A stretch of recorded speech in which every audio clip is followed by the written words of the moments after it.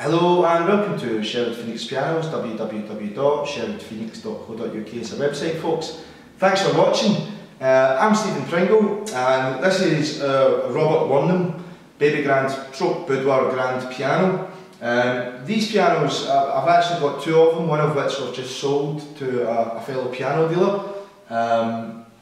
These pianos are actually historical pianos, antique pianos. And this has got a particularly interesting situation. A lot of people, even in the piano trade, won't have seen one of these. Robert Wornum designed an action called a downstriking action, which Brian comes in here with the camera. We'll show you roughly what that is. Likewise, we've done this on our last video of the other one. As you can see, the hammer strikes down from above the string. It hits the string from above rather than underneath. These pianos also don't have an iron frame in them, so they're very light. The construction of this was prehistoric in comparison to pianos of today, but realistically these are kind of museum pieces rather than instruments. This one needs putting right as far as the action's concerned, but it's still wanting to work. All the ivories are intact.